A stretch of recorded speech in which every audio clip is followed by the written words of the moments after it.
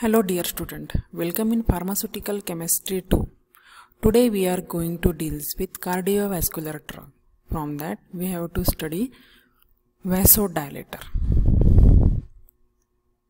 Myself, Mrs. Urmila Ravindra Gauli, MPharm in Quality Assurance Technique and lecturer in K.K. Wagh Institute of Pharmacy, Chandori, Nasik. Let's start with learning objectives.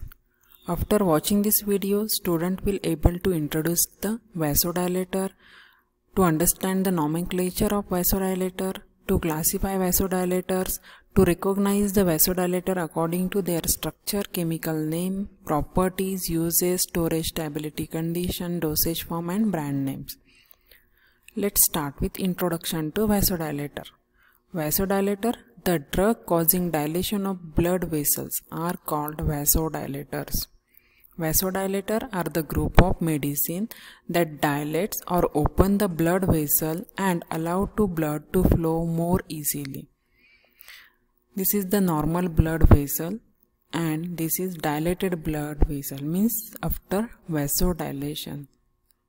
It increases the internal diameter and thus increases transport of oxygen, nutrients, glucose, and decreases blood pressure and removal of cellular waste products. Vasodilator acts by increasing or dilating the inner layer of the blood vessel. Therefore, it leads to increase in blood flow.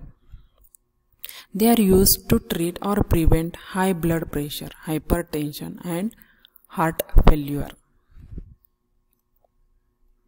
Now let's start with classification.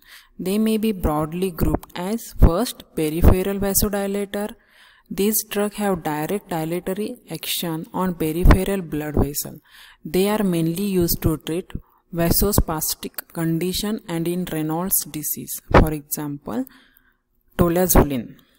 Now next class is coronary vasodilators.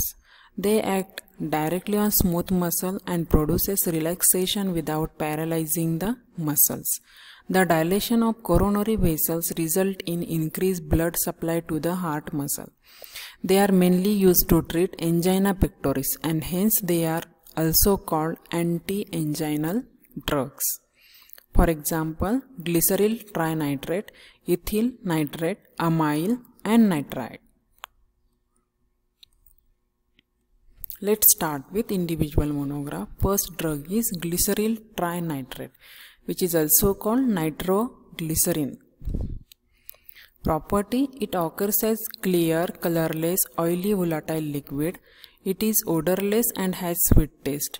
It is slightly soluble in water and in glycerol, but freely soluble in alcohol. It explodes on rapid heating. Stability and storage condition: it is sufficiently volatile and hence rapid loss occurs from the tablet when packed in container having cork, plastic or rubber closure, especially at elevated temperature. It also affected by light, hence it is stored in glass container with a tightly fitted metal, that means aluminium or tin screw cap. Now uses: it is used for prophylaxis and relief in angina pectoris, to treat unstable angina, that means chest pain due to myocardial ischemia, for release of coronary artery spasm, to treat acute cardiac pulmonary edemas, to treat myocardial infarction, to treat congestive heart failure, for relief of esophageal spasm and to treat post-operative hypertension. Now let's start with dosage form.